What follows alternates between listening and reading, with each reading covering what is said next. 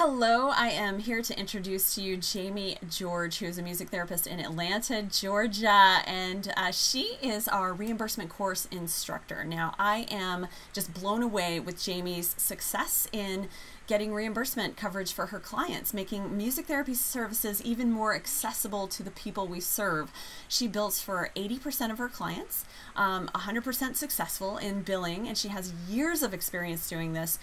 Introducing Jamie George. Jamie, can you just tell us a little bit about what the course covers exactly? Absolutely. Similar to the first course, we do cover all the CPT codes and diagnosis codes and how you combine those and how you fill out a CMS 1500 form, which is the claim form that you would send to an insurance company. We talk a lot about the insurance companies and plans. However, as I also say in the first course, all plans are different, all insurance companies are different, all diagnoses are different, all patients are different. So as things change and laws change, we always have new additions. And so this is our second addition to the course. We're going to add some information on the Affordable Care Act and how that may or may not affect your practice.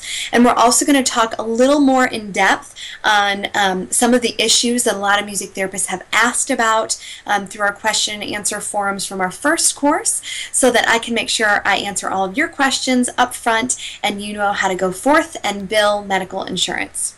Thank you so much. Quick question, who's the perfect kind of music therapist to take this course? Every single kind of music therapist, but I'm in private practice, and so I do talk a lot about my specific experiences in private practice billing. However, I do talk about how you can take these to your facility, how you can take these codes and show them how they can be billing for music therapy services in facilities and hospitals, as well as if you're in any kind of school situation and you're able to bill medically. Really, any music therapist can benefit from it.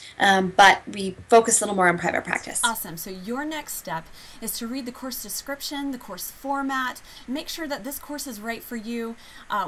You've already watched the preview video and sign up for the course. We're so looking forward to having you come and join us.